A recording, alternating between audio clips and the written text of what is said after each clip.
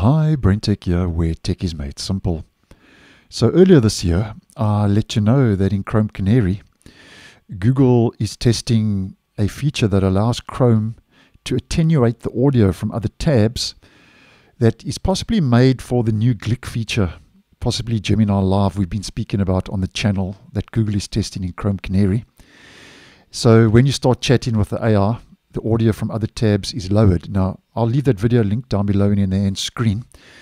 And it seems now that Google is starting to give the audio side of things quite a lot of attention in the browser, where they are now working on another audio feature which will reduce echo during video calls in Chrome by using audio echo cancellation, AEC for short, which will only work currently on Windows 11 24H2. And the feature is currently being tested in Chrome Canary, which has just been bumped up to version 135 as the latest preview version.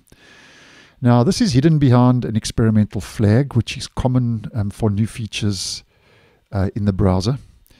So if we just type in echo, here's the new flag. Enable system audio echo cancellation, AEC. It says the goal is to ensure that audio which is played out from external non-Chrome applications does not leak into the microphone signals, thereby causing echoes.